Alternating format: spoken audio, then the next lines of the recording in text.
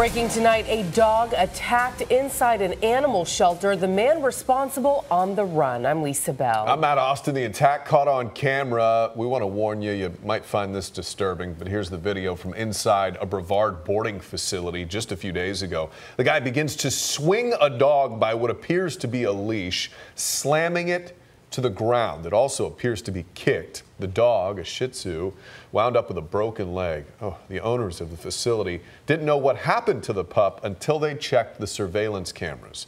Now here's the man deputies think did it. His name's Joseph Pendergrass. Investigators say he works at that boarding facility. A sheriff sent a strong message to him on Facebook earlier this evening. Now, Mr. Pendergrass, I've told everyone before that if you hurt an animal in Brevard County, you're going straight to jail. So the best thing for you to do is man up, do the right thing by turning yourself in, and face the consequences of your actions. So let's give you one more look at this guy. If you see him, call the Brevard Sheriff's Office immediately or crime line at 800-423-TIPS.